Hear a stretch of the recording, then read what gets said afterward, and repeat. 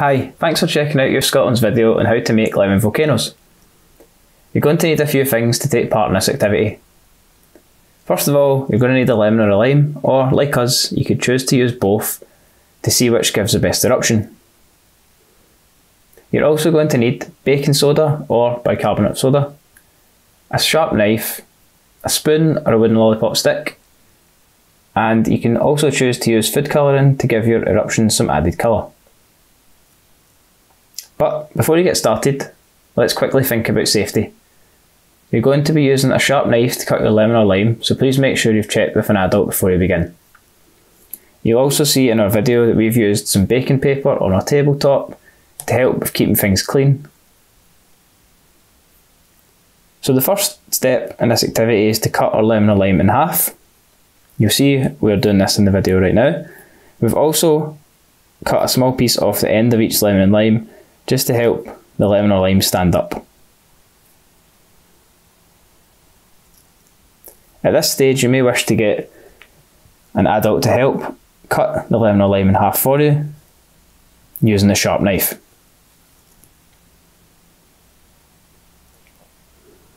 Now once we've cut our lemon and lime in half, if you're using food colouring, this is the stage where we need to add it. So you'll need to add a few drops to the top of your lemon and lime, and then using your wooden stick or spoon, you're going to mix the food colouring into the lemon or lime juice just by poking down into the top of the lemon or lime and bursting the segments. Make sure it's mixed in well at this stage so that once we create our eruptions later, it'll be nice and colourful.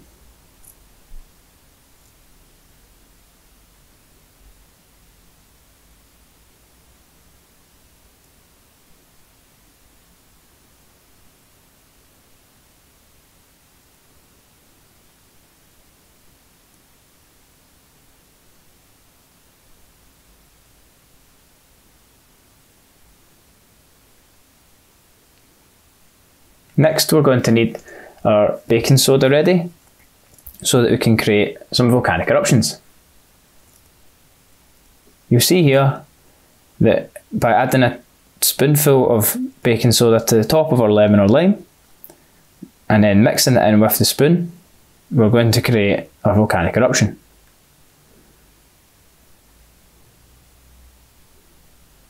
Make sure to give it a good mix to get the best reaction. Add baking soda to each half of lemon or lime that you're using and mix them well. You could choose to use only half of each lemon or lime, keeping the second half to squeeze over the juice onto the other piece. By squeezing the juice on top, you might notice that this creates more of a reaction.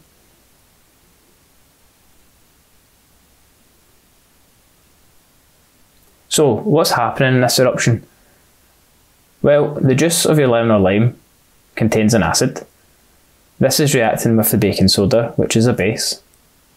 And in the end, this creates bubbles of carbon dioxide, which causes your big frothy eruption to occur. You'd also get other citrus fruits, which contain citric acid.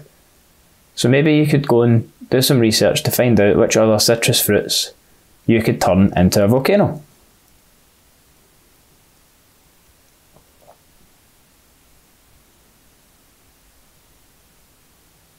We really hope you've enjoyed this video today. Please share any photos or videos of you taking part in this activity on social media by tagging @Youth Scotland.